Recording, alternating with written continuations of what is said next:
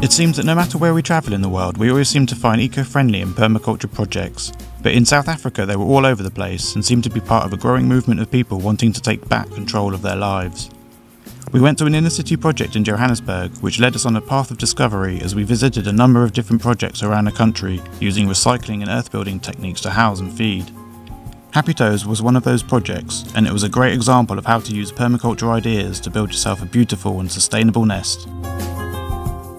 Why did you decide to do this and when? Why? I'd say from a very young age I always wanted to live out of the cities in a place where I could grow stuff and walk around barefoot and feel like I'm living a life where I don't feel too tied into having to do something all the time, and a life where I could bring up children and make a lovely home for myself.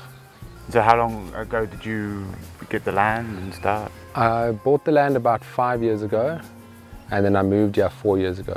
And when I moved here there was nothing. It used to be farmed land. It's a square piece of property. It's about 3.5–4 hectares, and because it used to be ploughed, there was nothing on it, just grass and weeds and stuff. And yeah, I've had to come from there. I've had to do the design at the beginning, and then do all the earthworks, and then start planting. I was in the caravan for about 3 of the 4 years. Now I'm living in a tent. Right. So I moved up. The tent's upstairs, yeah, it's on top of a deck that I built. So I've upgraded into a tent. Nice. And what's next? What's next? Yes. Cob building. Cob building. Yeah. Okay. Because I've always wanted to live this style of life. I never really knew what it was called until I found permaculture a number of years back, and then I realized that's exactly it. It encompasses all of what I want to do. But during the time I was learning how to work with bees and plant stuff. So are you completely off-grid now? We're 100% off-grid, yeah. 100% yes. off-grid? Yes. So you produce your own electricity via solar, I guess? Via solar power. And yes. your water?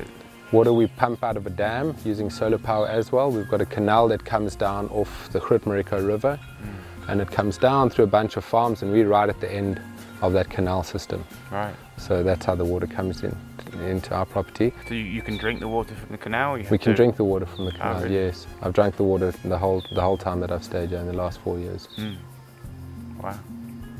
Excellent stuff. Could you show us around? That'd be... Definitely. Let's go have a look. Let's go have a look. So the best place to start is at the end. Okay. And this is pretty much the end. This is the compost yard. This is where things start their cycle again. So it's the beginning as well. This is all your food remains, or? It's more bits of trees and leaf mulch and manures and that kind of stuff. We make different types of compost here. We've got this compost heap over here, which is a 2-year compost heap.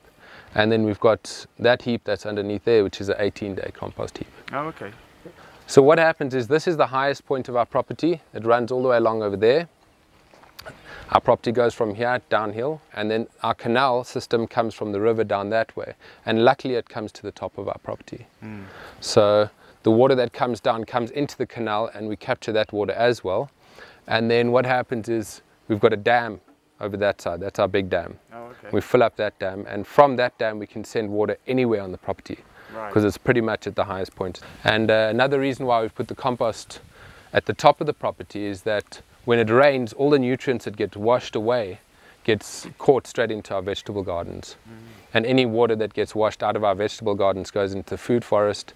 Any water that gets washed out of that goes down into the bottom dam over there. How do you find the toilet? Does it smell much? No, the toilet doesn't smell at all. It works perfectly. At the beginning we used to not urinate in the toilet, but now a lot of the people that come here, girls and stuff, they do. And somehow it still doesn't stink. It's a good system. It works really well. People that come here actually really like it. This is a cob toilet. And the soil in this toilet came out of our dam. We've used the dam as a quarry, and this soil's got a lot of clay in it. We don't have much sand, so we've had to buy a little bit of sand, or we fetch some sand from the river, and then we mix it with this, and we put some straw in, and that's how we do the cob. It's got its own solar panel, own lights, so it's a self-contained little unit. And so you're very much into recycling and... Yes, we recycle as much as possible. We collect bottles and tires, and this roof was also from somebody did a project somewhere, and they put up a roof and there was little bits left over. These windows over here are from old ice cream fridges in shops. These bottles which have got a light inside, so they light inside and outside the toilet. They're just from a local restaurant up here that we go collect some bottles there. The rocks are just from this mountain right over here, about 30 meters away. This piece of wood I found in the trees just up over here. So yeah, that's how it goes. And then we pump out of the dam with solar, and then it fills that tank, which overflows into this tank. And then it overflows again into these little tanks that go down like this. This is a bit of an aquatic nursery. We bring some plants. You see these ones are ready to take out now. We bring some plants, little bits, put them in here, let them grow a bit, and then we take them out and put them in dams or canals or where we want them. From here the water goes out here into our vegetable garden. And it just flows through the gardens. These tanks over here were all second-hand, hand-me-downs, collections. So this is where the compost yard is. This is where we make all our different soils. From there we bring it down, and this is where we do our potting. So this is where we collect the seedlings and put seeds in, and underneath here there's actually some nice soil. This is a seedling soil for pots. So we collect the pots from here. This building that's been built over here is called the seed. In the future this is where we'll be storing all the grains and seeds. So we take the seed from here 5 meters away, we pot them.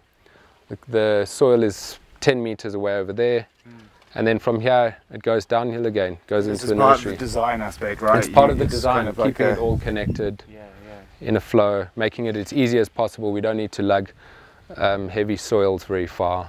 And so here you're creating bricks, I think, right? Yeah, so these ones are some bottle bricks. What we did is we cut the bottles and stuck them together and made some bottle bricks. If we had used just a normal bottle, there'll always be an open end. So either water will go in there or mosquitoes or something. So this way, what happens is you get maximum light coming through as well. So if you have a look at this wall over here, so here again we've used some natural resources. We've used some rocks from close by. All the bottles come from the restaurant down the road. There's about 500 bottle bricks in there. And what happens is in the afternoon the sun sets this side. So in the afternoon the sun strikes straight onto this wall and it lights up the whole kitchen. So we've used some natural lighting. So this is the nursery area. We've just planted out about 400 trees or so. They were all in here, so it's looking a little bit empty. This is where the seedlings come in. It's a higher shaded area. We bring them into here to just strengthen them up a bit, a little bit more sun. And then once they're ready to go out, we send them out. This is where we bring all the small seedlings out into our zone 1 area, all the vegetables and root crops and all that kind of stuff. We have a donkey over here. This is one of the ways we've heated water before. It's actually a double donkey. What happens is we make a fire inside, it heats up the water, and then because hot water rises, it goes up and fills up that tank. The cold water comes down, fills up this tank, and then we've got hot water in both tanks. The reason why we've done that is so that we've got some hot water higher, so we can have a shower. So how long would that take? It depends. If you're making a bath, it takes maybe half an hour or so. Oh, okay. If you're making a double one, it can take an hour and a half, 2 hours maybe. Right. That's almost the same as back home with the boilers, you know. It's half an hour more or less you leave it for. Yes, yes. If you switch on a geyser, yes. This is a solar cooker. The solar cooker cooks every day. If you have a look here, you'll see that it's, what, 10 o'clock or something, 11 o'clock. And this is already cooked just from this morning. Really? It's hot, this lid's getting hot. And then during the day it cooks, the next day it's cooked again. Every day this thing cooks food, if it's not completely overcast. Yeah, right. Alright, so you've got how many different types of plant? Don't know. Thousands of different types. Really? And we keep adding, and some plants die, but there's thousands of plants. Huh. I wouldn't know how many. Is it just for food purposes, or is it also... It's for all different purposes. Some of the plants are nitrogen fixers, so we don't really eat them, but they help the soil and they give food or fire to the other plants that we do eat. Some are for shade, some are for cover, some are for holding a bank. Okay. So each plant has a use. Out of all the plants that are in the system, we most probably eat 50% of the plants. The rest of the plants are for other uses. Right. All over the property they're like that. Okay, so how much food do you produce? I mean, at the moment, not that much, because we've just had a baby and we haven't been working that much in the gardens. We've been doing a lot of building and stuff. But usually we eat out of the gardens every day. So you do have to buy food as well? We do buy food, yes. We do buy food. and we buy toilet paper and toothpaste, those kinds of things. But yeah, like I said, we keep adding into the system, and we keep creating new food lines where we didn't have one before, and then we can unplug from a food line. Once we've got tomatoes, we don't need to buy tomatoes anymore. And next year, once we've got more beans, and we don't need to buy beans anymore. So we just keep adding and adding as much as we can. So that's the zone 1 over here. That's the intensive food growing area. And then in the back over here, we've got the animal systems.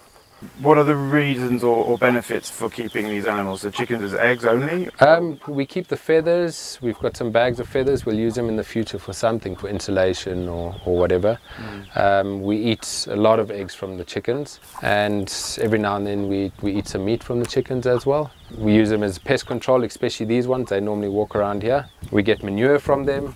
And the pigs are more useful for that and as the well, pigs right? we use to tractor, to clear an area. Right. So we just put them in an area and we leave them there, we water it a bit, and they clear the area and they get it ready for us to plant in. Yeah, so that's animal rotation area, which is linked to our zone 1, which is linked to our zone 3 as well, which is a food forest. So we've just come from over here, which is our zone 1 area, which runs like that. That's where our intensive vegetable area is.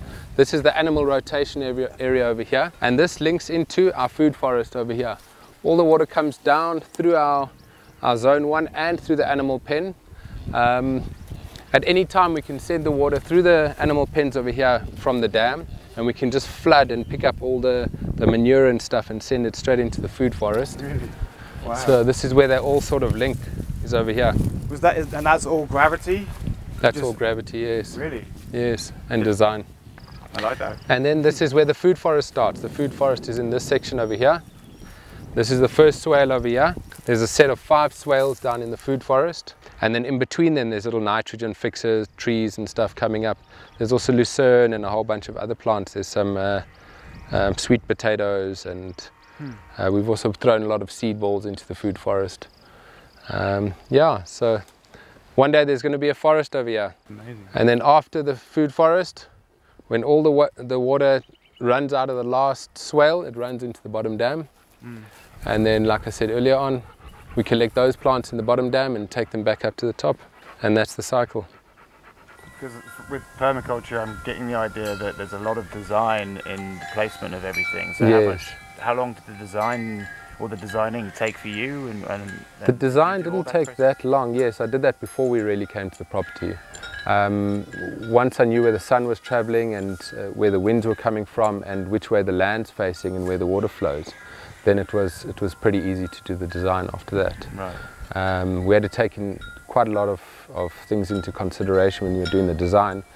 For instance, like monkeys. Most places around here can't grow fruit trees because the monkeys get to the fruit trees. Okay. So what we did is because there was no trees here, we've designed our food forest in the middle of the property and then left a large space on the side with no trees. So hopefully the monkeys don't come down onto the ground and into the food forest. So far they haven't. They always stay on the edge. They've never been into the middle here that we've seen. Depends on where you are in the world and what animals and what soil and all these kind of things, I guess. Yes, every property, even the next door neighbour will design his property differently. Right. Depends what you want, depends your own personal preferences, and then it depends, like you say, the land and the climate and all that kind of stuff. Right. What about the future? Where's this going? Where do you see this heading? We're actually building a training centre. So this deck over here is actually the roof for the training centre. This is the training centre inside here with the kitchen over here. We're building all our buildings around the circle, around the food forest. So we'll have like a circular design, and then we'll just live here. Right. And just keep running courses and keep planting and just making it better and better. We house volunteers, so there's always a lot of people in here making food and hanging out and stuff. We've got accommodation over here for the volunteers, and there's another Wendy down at the back over there, little log cabin, and there's one down over here, and we've got 2 caravans over there. Right, so you've got accommodation for people who want to come here and learn. Yes, we accept volunteers from all over the world. Volunteers come through between 1 week and 6 months to a year. You're on Workaway also? We're on Workaway as well, yes. Right. So people come and they contribute 5 hours Yes. work a day Yes, and get food and board in yes. exchange. That's exactly what happens. Good stuff. So go to the website over here, find our details, get hold of us, Come play. I'm not going to be able to put it there, by the way. Why not? I probably could. Come on, I come just want to on. make you look foolish now. Okay, over here.